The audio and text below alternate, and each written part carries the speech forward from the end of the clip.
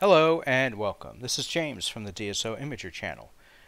Today's video is going to be a workthrough or workflow of Pixinsight geared towards beginners. Now, I've been doing astrophotography now for a few years. There's a link to my Astro bin on my banner on the YouTube channel, so if you're interested in seeing some of my work, you can definitely check it out there. And of course the other videos on my channel. But I've taken the experience that I've had and I've put everything together into a concise list of steps that I think will help people that are brand new to Pixinsight to get their feet wet with this. The goal here is just to have the bare minimum steps needed to make a nice picture with the data that you've captured, help build up some muscle memory so that you're comfortable with the interface, and then you can start to do more as you learn more. Now you can see I've broken it down into 7 steps. But before we go over this, I want to cover just a couple other things to kind of get everything in place that we're going to need. We're going to want to get some scripts, and I'll show you how to do that, and I'm going to give you a brief tutorial on how to use some of the tools that we're going to use, or how the GUI works here.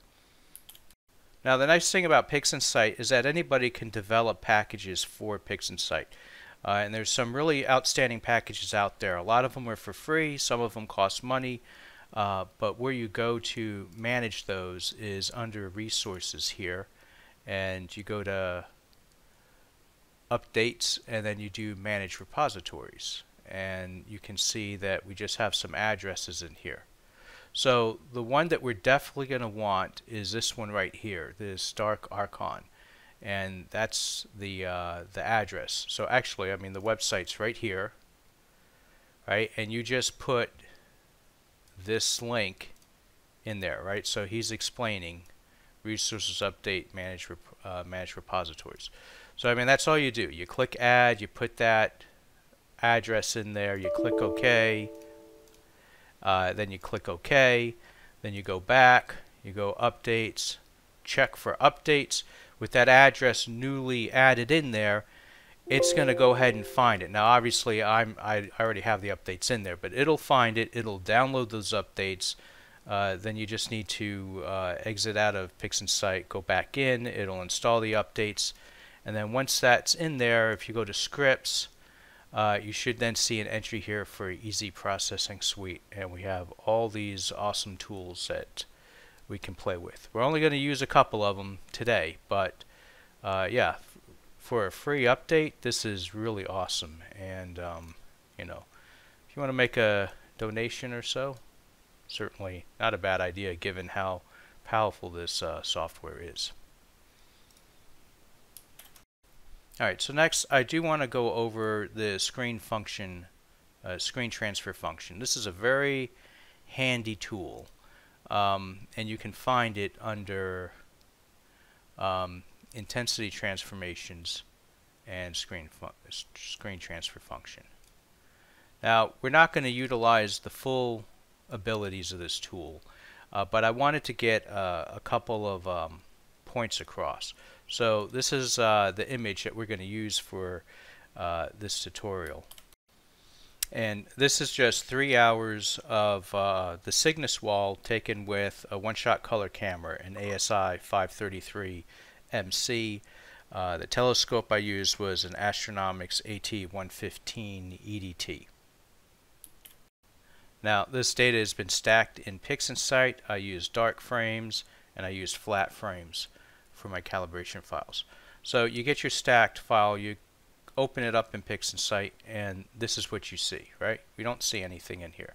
The screen transfer function tool, or STF as I'll refer to it going forward, one of the things that lets you do is that if you hit this this nuke button, it applies an auto stretch, and it just it gives it a very aggressive stretch, and the value here is that it lets us see what there is in here without actually making any changes. This tool does not make any permanent changes on this. So we're just using it to see what we have and to allow us to manipulate the data before we're stretched. Alright, so you'll hear the terms linear and non-linear. Basically what that means is that there are some things that you can do to your image before you apply the initial stretch. And so that's where this comes in useful. So I'm going to go ahead and hit that nuke button. Now this actually doesn't look too useful because we're getting a green image here. Now if you see this, don't worry, don't panic.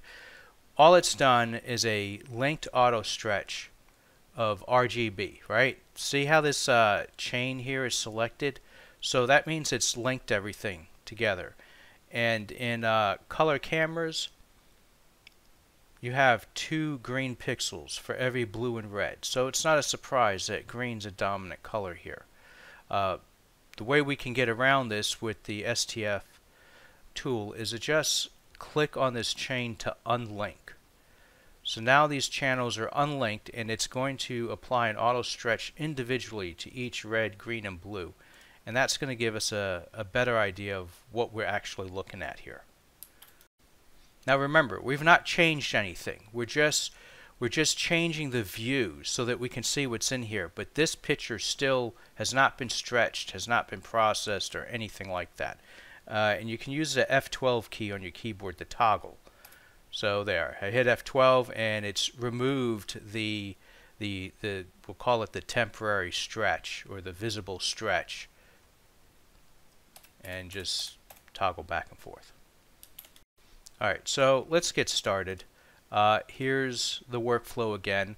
I'll copy this into the description of the video, but we're going to start with crop. We're going to do a dynamic background extraction. Then we're going to apply color correction. Then we're going to apply a stretch. So we got at least 3 steps prior to stretching. And after our stretch, we'll work with some curves and masks. Then we'll sharpen with unsharp mask. And then we'll do noise reduction. These last 2 steps, honestly, I consider them optional. You don't have to do this. And it's also 2 areas where it's possible to actually overdo it and kind of impact your image negatively if you go too far. So we'll call that these last 2 steps as optional. Alright, so dynamic crop. That's under geometry. Now the reason we're wanting to crop here first is you're likely going to have some stacking artifacts. They're not too bad here, but you can see them. Depending on how good your or your tolerance is on aiming and centering, especially if you do multiple sessions, you might have much larger stacking artifacts. Your tracking mounts, your mount's tracking abilities, your dither settings, all of that will impact it, but the bottom line is you'll have some artifacts along the edges. So we're just going to crop that out. Also, if you've got issues with really bad stars on the corner or other kind of undesirable artifacts, here you can see a stacking artifacts pretty good here. Zooming in and out, I'm just using the mouse wheel in case that wasn't known. But anyway, that's what we're going to crop. So I'm just going to crop this out.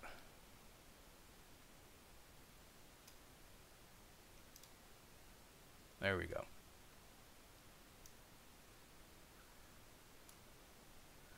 And make sure you close dynamic crop after you've used it, because leaving it open sometimes can cause some interference with some of the other processes. Alright, so we're going to go to dynamic background extraction. Now they have an automatic background extraction, and it would seem to think to make sense to use that as a beginner, but automatic background extractor does some weird things sometimes, and dynamic background extraction is not really that difficult. So we're going to go with this, and I'm going to show you how to do this. So you click on the image, it opens up these 4 quadrants. Then we have a couple of settings here. Under model parameters, we have tolerance and shadow relaxation. For tolerance, go ahead and put a 2 in there. And for shadow relaxation, put a 6 in there. These values work great on just about every image I process. As far as where I got these values from, actually Sean over at Visible Dark, he uses these settings, and I picked those up from him, and yeah, they work great. The other neat thing about Pixinsight, if you ever have a question about what a specific field does, just hover over it, and invariably you'll get a little pop-up that gives you some information about what that does. Alright, so after we do this, we need to do our reference points. Now, sample size, this is going to depend on how large your image is. Right, so if I want to place a sample here, for example, it does a tiny little box. What I try to do is I want a larger box than that, but we don't want any stars or any kind of structure in the box, because we're ideally trying to get a background, a sample of the background. So I will usually increase this size, and of course it's going to matter. It's going to depend on the resolution of your image, whether you drizzled it or not.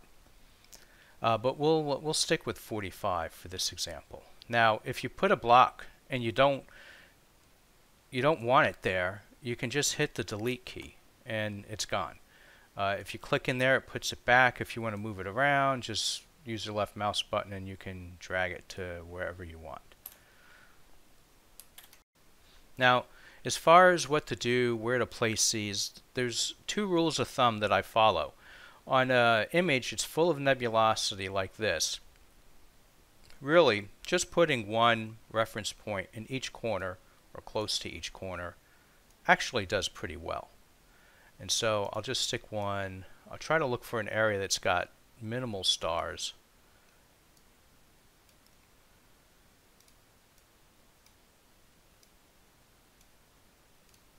And, oops, an extra, delete it. This tool requires a minimum of 3 reference points. So, I mean, it's even if you get a part where it's so dense that you can't find an open spot, and you've tried reducing the size and it's not going to work, if you get at least 3 in there, that should be good enough. Then you go down to target image correction, set it to division. We're going to run this twice, so set it to division, put a checkbox next to discard background model. If you leave this unchecked, when it applies to your image, you'll get a second copy and it'll just show you where your gradient is. That's what this tool is mostly for, by the way. It's a great tool for removing light gradients. So if you've got light pollution sources, especially from one side versus the other, this tool does a tremendous job with it, and it's why we do this. Now, generally, we run this twice. I run it with a division, and then I run it with a subtraction. So to save your reference points that you put in, grab this little triangle here, and just click it and drag it down. And now what we've done is we've saved an instance with our settings of this. So if we want to open this back up with our reference points already in there, we can double click this instead of opening up a new dynamic DBE window. Now to apply this, I'm going to hit the green checkbox and we get a new image. And we'll hit this and we can see the difference here. So it did pretty good. So we'll close that. And as I said, we're going to want to run it again. So now I just have to double click on this. See, it puts everything back in place. Only this time I'm going to change it to subtraction.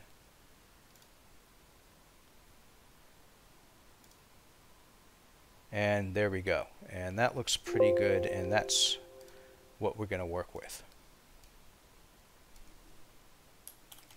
Okay, now before we go forward with this, I want to show how you would use this with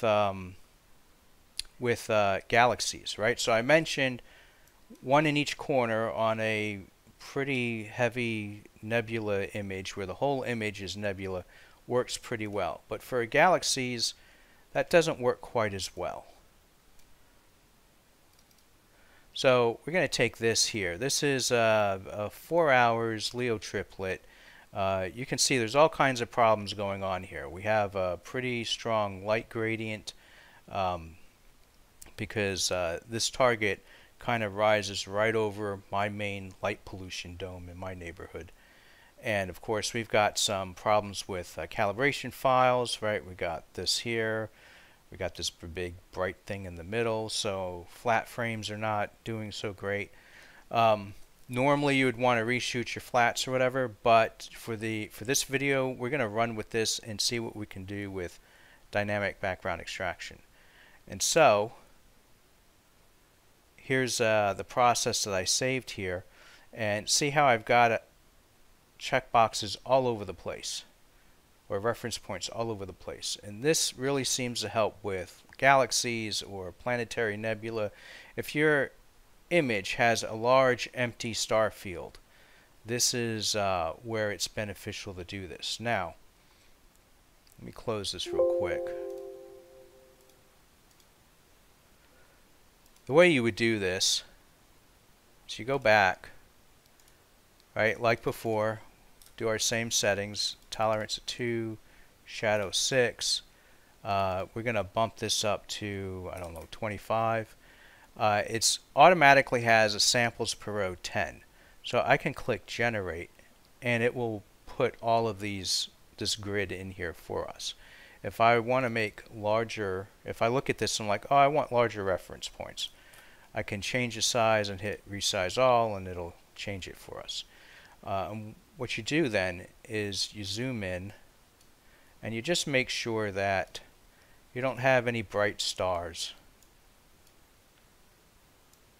in there inside the boxes.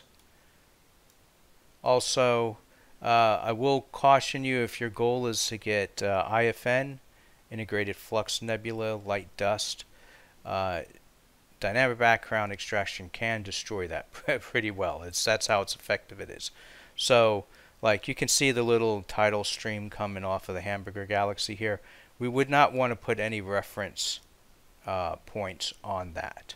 And we don't want any reference points on the galaxy itself. So I will either delete them or try to move them out. In this case, I'll just delete these. So you would just go through and basically get your reference points off the stars and little galaxies or whatever. Basically any area that's got information or data, you don't want the reference point to cover that. Alright, so rather than go through that whole process, let me just show you how it did. So this was the first pass of dynamic background extraction. Right, that did a really good job on that. And this is the second pass. So even better. Now it looks noisy and everything, but don't worry about that because we can do our color calibration and stretch it, and that gives us something to work with. Even this we can work with in post-processing, but that would be a little bit more of an advanced technique. And I do have steps showing how to deal with that in some of my other videos. Alright, so let's move along. Now I do want to show something that will be interesting here. So we did dynamic background extraction. It removed the gradient. It also removed that green green signal, the overpowering green signal, right? So here I've locked the channels and it's green. This one has dynamic background extraction. Channels are locked now. I'm going to hit this auto stretch and there. So the green's gone. Now it's very red, but we can do some more work on this. So we're going to do some color calibration. And there's a few different ways to do color calibration, and I'm just going to show you the real easiest way. We don't even have to make any changes here with this background neutralization. That's the first step. Just drag and drop this onto the image and it's going to apply a neutralization. Now you may see a change here But remember, we have auto stretch applied, and we've actually changed it. So to see if there was any changes, we need to hit that nuke button again. And you can see some mild changes in there. After background neutralization, we go back to color calibration and we hit the actual color calibration. And we can go ahead and drop this on there too. Default settings are fine most of the time. Now this doesn't look right, but again, remember, it's using the previous, we're seeing it with the previous version of the auto stretch, so we need to hit auto stretch again. And so now we've got a more balanced color here. If you want to go further with this tool, basically what you're doing here is you would make a preview box, right? And you want to do a preview box on an example of for a white reference and a dark reference, and that works too, right? There's your background reference. Sometimes you get weird results, and a lot of times I just find that the default stuff works just fine. If you make images, another quick GUI thing here, if you have all these little preview boxes and you want to delete them, just go up here, preview, delete all. Now those are gone. Alright, so anyway, with color calibration done, we're now ready for stretch. So we're going to use that easy processing stretch. I mean, you could do it the manual way, intensity, histogram, but I think at least for starting out, this easy soft stretch does a really nice job. And you get a preview here of what it's going to look like with your stretch. And you can even tweak these sliders here a little bit, and it will, you'll see it update in here. So it's useful for seeing what kind of changes it's going to have. But for now, we'll just stick with the default settings, and we're going to run that, and there. So now this image is now stretched. If I hit the F12 key, it doesn't, notice it doesn't darken because we have a stretched image now. Alright, so let's play with some curves here. So intensity transformation, curves transformation. And curves is where I end up doing most of my work in my images.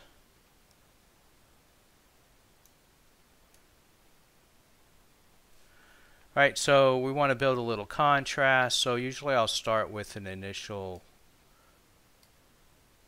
S-curve. Oops, you don't see any change, do you? Right? See this little round circle here? This opens a preview. So now, as I make changes to the curves, we can see it. So we're going to want to do our initial contrast.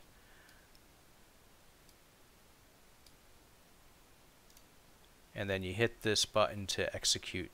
Now after you hit the execute, what it shows here, since there's still a curve applied here, you're seeing what a next application of the same curve is going to do. So you hit this little reset button to reset the curves, and that's where we're actually at. Now this image looks a little dark to me, so I'm going to go ahead and grab in the middle and just kind of drag it up a little bit, but we don't want the dark areas to get too dark, so I can grab down here and pull down. Now I want to show you something else. See this? So I'm putting the mouse pointer anywhere in the image, and I hold the left mouse button, and now if you look at the histogram, you can see where on the curve that point is. So you can see the green, the red, and the blue. If I move it down to these darker areas, you can see that it's getting darker. So where this is useful is, let's say we want to, this area here, it's not super dark, but you can see where this area is at on the histogram, and if we want to create some separation between this and the spot right next to it, we can move up and see where this area is just a little bit brighter than this area. So this gives us an idea of where to go on the curves. So now I can put it where that darker area is and just pull it down a little bit, and then go to where the brighter area is and pull it up a little bit, and just apply a couple of that. And you can see the changes that's having in here. So it's a good way to have more control. The subtle adjustments give you more control than doing drastic stuff, and it can help keep things from getting away from you while you process this. Now we would like some color, some more vibrance in here perhaps, so I'm going to hit the saturation tool. I'm just going to drag it up. That looks pretty good. And of course this is all subjective. You know, some people like a lot of color. One thing to be aware of, as you increase saturation, you're also increasing the noise. So if you like really bright, vibrant colors, you're going to introduce a lot of noise, and that can cause you problems later. So give it a little bit more.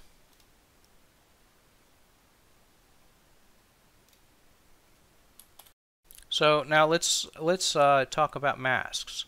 What if we want to do to make this area here stand out more from the back of this? We can use a range mask. We don't need that anymore. So mask generation, range selection. Hit the preview button and grab this slider here for upper limit and start pulling it down. And what it's going to do is reveal the brightest parts. Right? So if you go all the way, it's the whole image. But we just want to isolate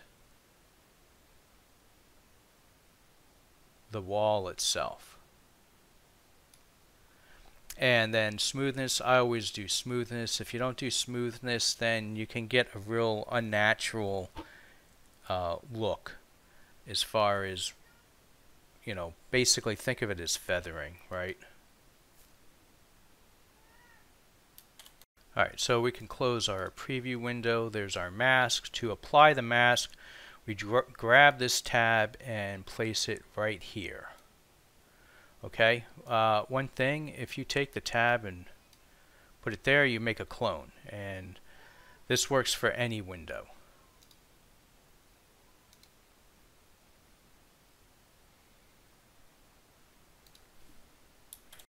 Alright, now you see the mask applied.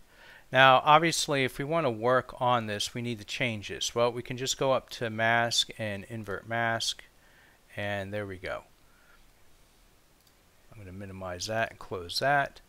We're going to take a preview box and we're going to just draw a preview over here so that we can see what impact our changes have. Now to get rid of this part, just hit this this button here. This hides the mask. So the mask is still there, but now it's not interfering with our view. Now I'm going to go ahead and open up curves again. And let's see, so we can maybe increase saturation here. Notice how it's only impacting the area that is that's unprotected by the mask. Also notice you can see better the noise that's being created if we do too much. We just want to do a little bit here. Oops. And maybe we want to do some more contrast, right? So you can kind of see in this. Now it's all red mostly, so we're just going to look at the red line and get an idea of where we want to adjust that curve. So we're going to pull down here, pull up here, to give it some separation. Now I'm going to go ahead and close this real-time preview because we want to apply it. If you apply it while you're in a preview, it doesn't apply it to the actual image. So I'm going to be zoomed out here, drag and drop, and there we go. So made a change there. If we don't like the way this did, these two buttons here, this is your step back and step forward, we can just undo that step by that. And you can also toggle and see the difference that it had. So to be honest, personally, I didn't like what that did. So we'll go back to the preview. And maybe what we just need to do is brighten this a little bit. We'll still bump saturation up a little.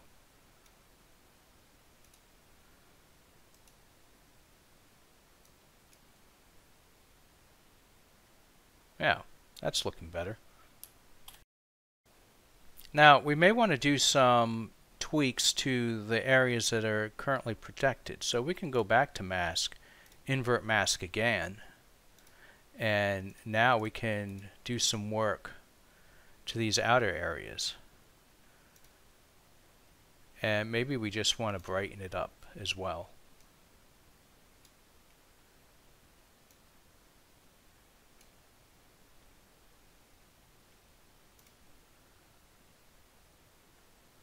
Yeah, a little bit more.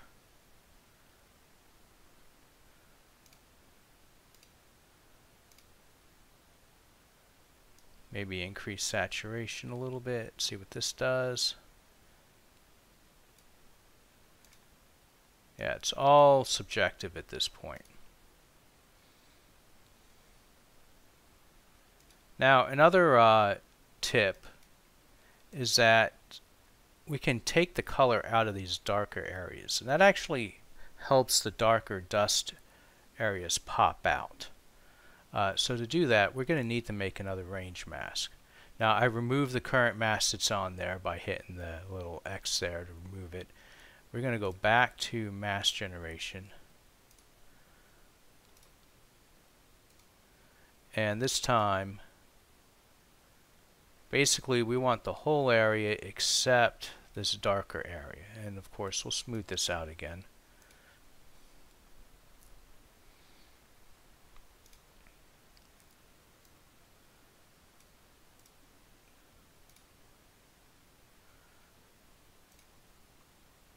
So I'm going to go ahead and open a preview here.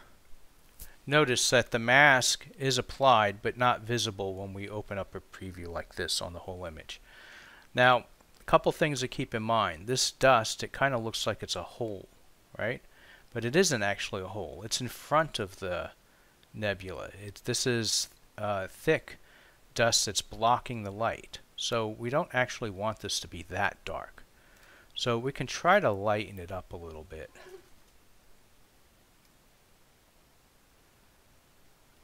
And there's also interesting structure in here where there's darker flows of material. So it is nice to not let this area get so dark that it just looks like a hole in space.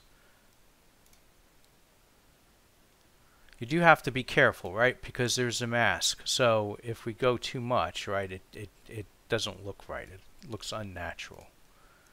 But I think this looks pretty good. But what we want to do now is take some of the color out of here.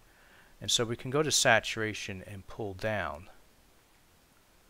And you see how there was kind of like a greenish hue into the dust? By dialing back to saturation, we're removing that green.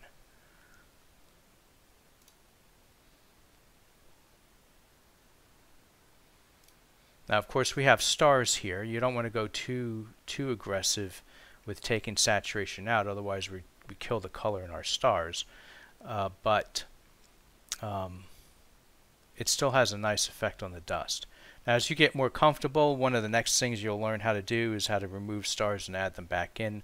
But again, just for a very getting started, beginner level, we're not going to worry about that. Now, let's talk noise reduction.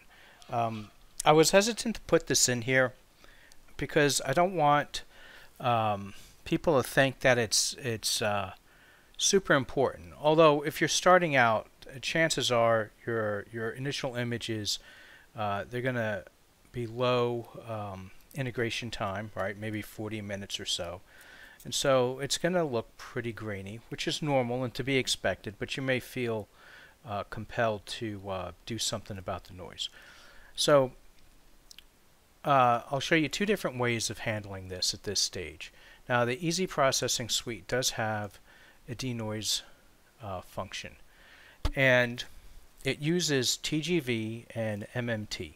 So these are both separate noise reduction functions that you can use in Pixinsight. You don't need this script to be able to utilize this. But the nice thing about the script is that in order to use both of these correctly, you need to have masks set up, and they've got to be perfectly designed to run this noise reduction, and the script will create the mask for us. So that's handy in of itself. And other than that, it's just hitting the button and letting it do its thing. Now, generally you would run this script while your data was still linear before the stretch, but I've run it at this stage after everything's done, and it actually does a decent job. And under normal circumstances, I mean, TGV and MMT you might run after the stretch anyway. So it's, you know, something that you can experiment with before, after the stretch, but at least just for getting it knocked out at this early stage, still learning Pixinsight, it actually works pretty well here. And I'm not going to make any changes. And the way you would do it is you just hit run and it'll run. Now, it does, I got to warn you, it does take a long time. Like on my computer with a 16-core AMD processor, it still takes like 15 minutes to run. So now granted, this is a drizzled image, even though it's a small chip from the 533, it is drizzled, so it does take a while to chew on it. So I'm not going to click this now. I've run it already, and I'll show you the results. So when it finishes, I made a clone, and when it finishes, it generates these masks. And by the way, these masks could be pretty handy with other things. I mean, you can certainly reuse these masks. And the end result is this here. So it's really subtle. Now this image wasn't too noisy to begin with. But maybe if we zoom in here. Yeah, so I mean you can, I don't know how well this shows up on YouTube, but there's a little bit of a grain in there, and that's with it applied. So it just took the edge off a little bit. So I mean, especially on this picture, it's you know, it's optional, right? These newer sensors are so clean that if you get a few hours worth of data on there and your focus was good and your tracking was good, you're going to have a really low noise image to begin with. Now there is I mentioned that you can buy packages as well. Let's make another copy here. The other option is to go to get NoiseXterminator. This is from Astro, Russell Croman Astro, RC-Astro, and this program, for one thing, works a lot faster. You got two sliders here, one for denoise, one for detail, and this also works with a preview, so you can open up a preview and take a look, and it is a lot faster than the other options there that we just did with the Easy Processing Suite.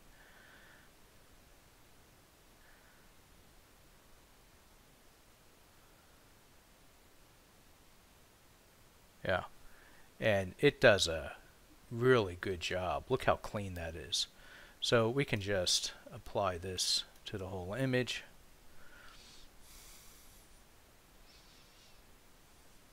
I'll go ahead and pause the recording. I'll be right back. Okay, and it just finished. It's a lot faster than doing it the other way, and you can even enable GPU support and it'll be even faster. And here we'll compare the two. So at least on this image, this data was pretty clean to start with, and both of them worked pretty well.